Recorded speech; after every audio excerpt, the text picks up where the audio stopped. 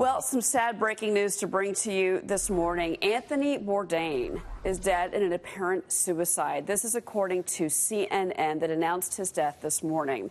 He had been in France working on an upcoming episode of a CNN show, Parts Unknown. Bourdain was found dead in a hotel room by his close friend, French chef and the founder of New York's Le Bernardin, Eric Ripert. In a statement, the network saying his love of great adventure, new friends, fine food and drink, and the remarkable stories of the world made him a unique storyteller. His talents never cease to amaze us, and we will miss him very much. Anthony Bourdain, Maria, was just 61 years old. Back to you. Such a terrible story. And this week, we heard Kate Spade also killed herself. And Dagen, you have research from the CDC that suicide rates are up in every state, but in half the country, what? The suicide rate since 1999 in 25 of the states are up more than 30% overall from 99 to 2016.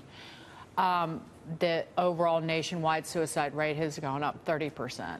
So again, it's a call to action for everybody in this country to do more in terms of making there's the National Suicide Prevention Lifeline. I think that's one of the most incredible phone numbers that everybody can have access to. And one other thing, we should point out that Anthony Bourdain leaves behind a young daughter. She's around 11 years of age. Again, Kate Spade also had a young daughter who she left behind.